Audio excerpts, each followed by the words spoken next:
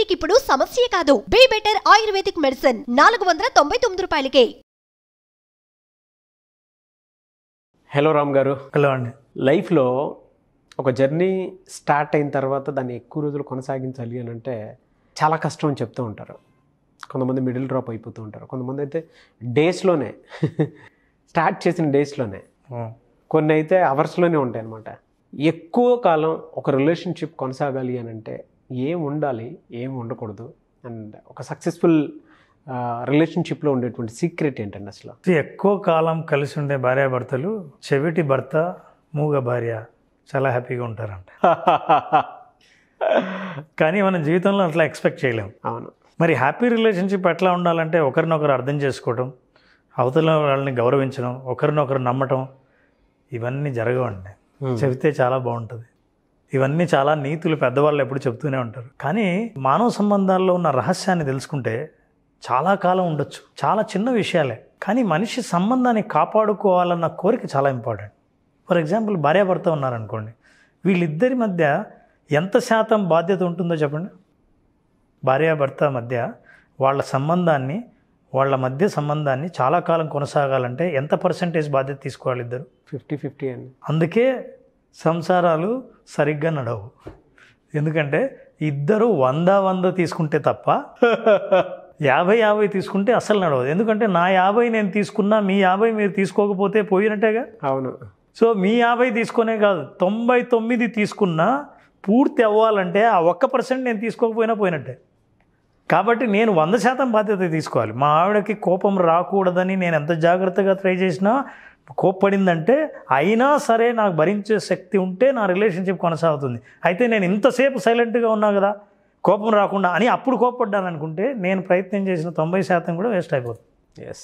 So మనుషుల మధ్య అవగాహన గురించి చాలా విషయాలు పెద్ద లిస్టు చెప్పొచ్చు భార్యాభర్తలు ఎలా ఉండాలని. ప్రాక్టికల్గా ఆలోచిస్తే ఒక రెడ్ సిగ్నల్ ఉంది. ఏంటి సార్ అది? రెడ్ అంటే RED.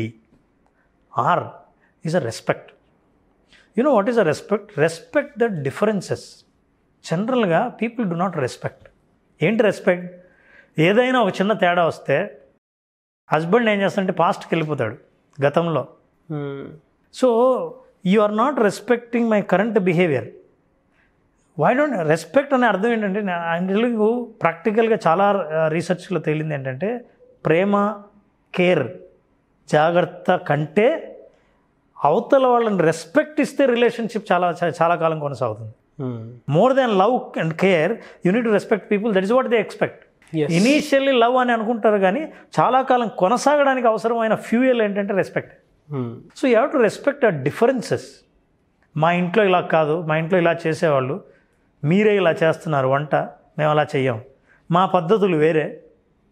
మీరు ఎప్పుడైతే మా పద్ధతిని నువ్వు రెస్పెక్ట్ చేయకుండా నీ పద్ధతి గొప్పదని ఎప్పుడైతే చెప్పావో there is no respect. So respect for the differences, that is most important. Is ego.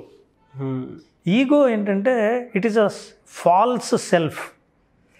నేను కానీ నేనే ఈగో, అదే నేనని నమ్ముకుంటుంటా. ఫర్ ఎగ్జాంపుల్ ఇద్దరం ఆర్గ్యూ చేస్తే నేను గెలిస్తేనే గొప్ప, గెలవకపోతే ఓటమి చాలా దారుణమైన అవమానం అనుకొని గెలవడానికి ఏ స్థాయికైనా వెళ్తారు. రిలేషన్షిప్ బ్రేక్ అవ్వడానికి అదొక్కటి చాలు. ఎగ్జాక్ట్లీ.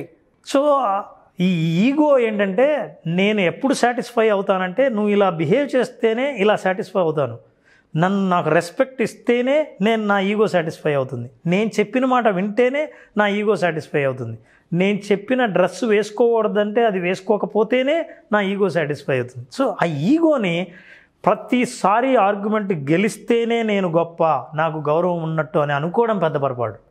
ఆర్గ్యుమెంట్ ఓడిపోవడం కూడా అందుకే కదా, ప్రతిసారి నెగ్గడమే కదా తగ్గడం కూడా తెలుసుకోవాలి. ఎగ్జాక్ట్లీ. రిలేషన్షిప్ మెయింటెనెన్స్కి ఇది అవసరం.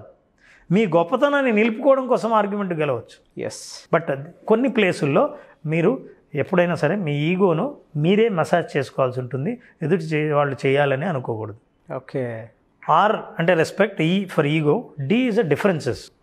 డిఫరెన్సెస్ ఎప్పుడైనా వచ్చినప్పుడు చాలాసార్లు మనం ఏం చేస్తామంటే ప్రస్తుతం గురించి మాట్లాడకుండా గతంలో జరిగిన తప్పులన్నీ తీసుకొచ్చి అవతల వాళ్ళని బలహీనులుగా మార్చేస్తాం. ఆర్గ్యుమెంట్లో జరిగే పెద్ద పొరపాటు ఏంటంటే, మీరంత బలహీనమైతే నేను అంత బలం అవుతా, యాక్చువల్గా అది నా బలం కాదు, మీ బలహీనత. మిమ్మల్ని బలహీనులుగా మార్చాలంటే నేనేం చేయాలి? గతంలో మీరు చేసిన తప్పులు, ఇంతకుముందున్న ఉదాహరణలు, ఇంతకుముందు ఫెయిల్యూర్స్ను అన్నీ గుర్తు చేయాలి. అప్పుడు యూ విల్ బీ డౌన్. పెళ్ళైన కొత్తలో ఇలా జరిగింది, మీ నాన్న కూడా అంతే, అంతేకాదు మీ చెల్లెలు కూడా ఇట్లాగే జరిగింది అని ఇవన్నీ అనడం ద్వారా ఏమవుతుంది? వెంటనే భార్య డౌన్ అవుతుంది. ఓహో, మా ఫ్యామిలీలోనే తప్పు ఉంది.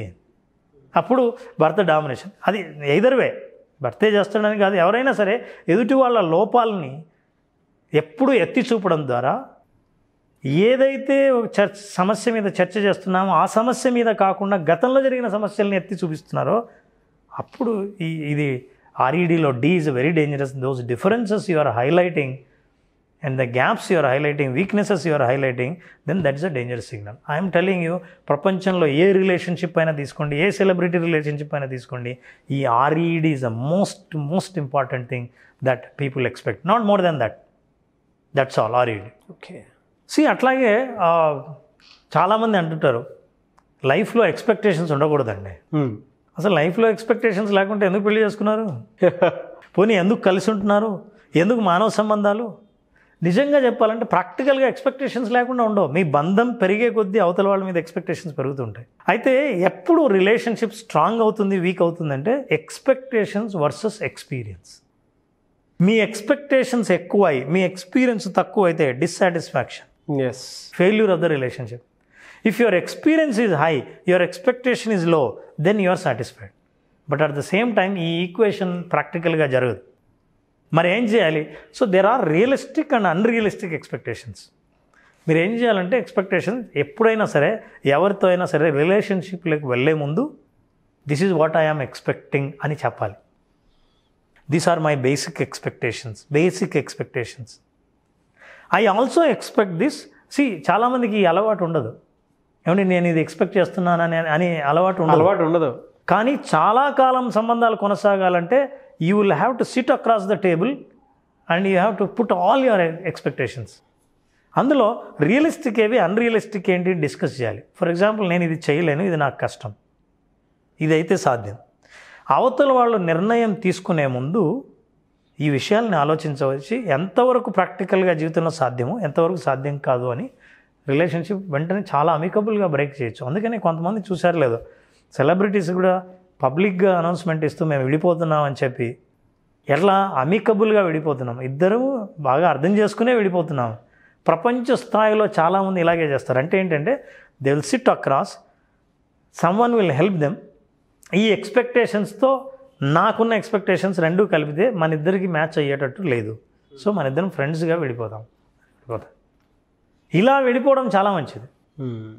ఒక్కొక్కసారి మనుషుల అవసరాలని అర్థం చేసుకొని కూడా అర్థం చేసుకోవడం అంటే చాలామందికి తెలియదు. డిఫరెన్సెస్, ఫర్ ఎగ్జాంపుల్ వాల్యూస్ ఉన్నాయి. వైఫ్ ఇచ్చే వాల్యూ హస్బెండ్ అంత ఇవ్వకపోవచ్చు. అవునండి. వైఫ్ నాకు కొంచెం తలనొప్పిగా ఉంది, నేను ఫంక్షన్కు రాలేను, రాలేని పరిస్థితిని హస్బెండ్ ఏమంటే అదేంటి చిన్న తలనొప్పే కదా, అక్కడ అందరూ వచ్చేస్తున్నారు, నువ్వు రాకపోతే ఎట్లా, అందరూ ఏమనుకుంటారు అంటే తలనొప్పి చాలా చిన్న విషయంగా కనిపిస్తే భార్యకు చాలా పెద్దగా కనిపిస్తుంది. కొంతమందిని గౌరవించడం భార్యకు చాలా ఇంపార్టెంట్ అయితే భర్తకు అంత ఇంపార్టెంట్ కాదు.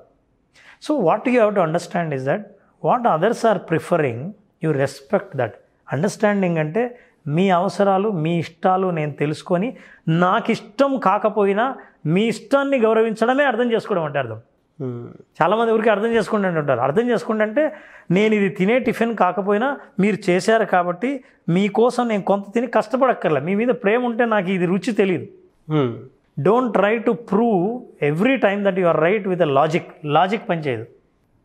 సో లవ్తో మీరు ఎప్పుడైతే సమస్యలు పరిష్కరిస్తారో అప్పుడు ఆర్గ్యుమెంట్ ఉండదు. ఎప్పుడైతే లాజిక్ ఉందో ఎవరి లాజిక్ వాళ్ళు పెట్టడానికి ప్రయత్నం చేస్తే ఇద్దరు పెద్ద ఆర్గ్యుమెంటేటివ్ సినారియో అవుతుంది ఇంట్లో. అది they cannot continue for long time. ఎలా సార్ మరి ఒక రిలేషన్షిప్ ఎక్కువ రోజులు కొనసాగాలి అని అంటే ఎలా? ఇందాక కొనసాగకూడదంటే రెడ్ చెప్పుకున్నాం, కొనసాగాలంటే బ్లూ. బ్లూ ఏంటంటే బీ ఈజ్ అ బిహేవియర్. యాక్చువల్గా ప్రతి ఒక్కరికి వాళ్ళ బిహేవియర్ ఎప్పుడు అబ్జర్వ్ చేయరు, ఎదుటి వాళ్ళ బిహేవియర్ అబ్జర్వ్ చేస్తారు. ది బిగ్గెస్ట్ మిస్టేక్ అండి, మేజర్ మిస్టేక్ రిలేషన్షిప్లో జరిగేది ఏంటి తెలుసా? అవతల వాళ్ళని ఎప్పుడు కరెక్ట్ చేయాలనుకోవడం. నీ బిహేవియర్ ఇది బాగాలేదు, నువ్వు ఇలా ఉండాలి, ఇలా ఉన్నావు కాబట్టి నాకు ఇష్టం లేదు, ఇలా ఉంటే ఎంత బాగుండేది, మా సిస్టర్ అలా కాదు. ఎప్పుడు ఈ బిహేవియర్ని సరిదిద్దాలనుకునే ప్రయత్నంలో ఎక్కువ ఆర్గ్యుమెంట్లే జరుగుతాయి. దాని అర్థం ఏంటంటే you have not accepted a person as it is అని. లిజన్. చాలాసార్లు for example I was telling the difference between wife and husband. Wife చాలా సమస్యలు భర్తకు చెప్తుంది. చాలామంది భర్తలకు తెలియదు ఆవిడ సమస్యలు చెప్పేది మీరు సాల్వ్ చేయాలని కాదు, జస్ట్ వినమని. కానీ ఈయన వింటుంటే తన సమస్య సొల్యూషన్ కోసమే చెప్తుందేమోనని వెంటనే సాల్వ్ చేయడానికి ప్రయత్నం చేస్తాడు. మీ అమ్మ చూసావా పొద్దున నేను చెప్పినా సరే ఈ పని చేయొద్దని చేసింది అని రాత్రి వాళ్ళ ఆయనకి చెప్తే అవునా ఆహా అని వింటే చాలు ఆవిడకి తృప్తి. ఈయన ఏం చేస్తాడు, వెంటనే బయటికి వెళ్ళి అమ్మ ఎందుకు అలా చేసావు ఇలా చెప్పిందని. అయ్యో నేను మీ అమ్మను వెళ్ళి అడగమని కాదు నేను చెప్పింది, నువ్వు వెళ్ళి అడిగేసావా అని. ఇప్పుడు రేపు పొద్దు నేను ఆఫీస్కి వెళ్తే వీళ్ళిద్దరు ఉంటారు ఇంట్లో. నువ్వు సమస్య సృష్టించావా సాల్వ్ చేసావా? సృష్టించడమే. So listen, you have to just listen. చాలా పేషెన్స్ ఉండాలి. You have to listen. Yes అని ఓ 15 నిమిషాలు మాట్లాడకుండా ఉండండి. అవతల మాట్లాడుతుంటే పొద్దున్న నుంచి మీరు ఆఫీస్కి వెళ్ళారు, బిజినెస్కి వెళ్ళారు, లేదా మీ ప్రొఫెషన్లో వెళ్ళారు, మీరు లేరు ఇంట్లో, వస్తే చాలా విషయాలు చెప్పాలని ఉంటుంది. చెప్తారు అంతే. చెప్పిన తర్వాత మీరు ఏం మాట్లాడకండి, చాలా రిలాక్స్డ్గా ఫీల్ అవుతారు. నేను కౌన్సిలింగ్లో చేసిన, కోచింగ్లో చేసిన చాలాసార్లు we only listen to that. Listening. Blue, you understanding the differences. I know నాకు కొంత ఇబ్బంది అయినా నువ్వు ఇలాగే స్లోగా పనులు చేస్తుంటావు. ఈ స్లో నేను చాలా ఫాస్ట్.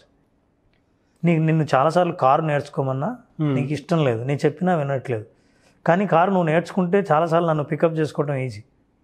కానీ what do I need to understand, somehow you didn't like it. So ఆ డిఫరెన్స్ నేను ఎప్పుడైతే అర్థం చేసుకున్నానో ఐ ఫీల్ సేఫ్. నేను సేఫ్ హ్యాండ్స్లో ఉన్నాను.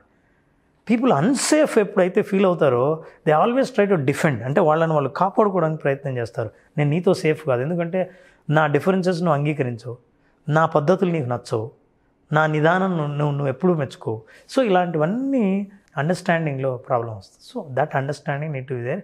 Last is ego.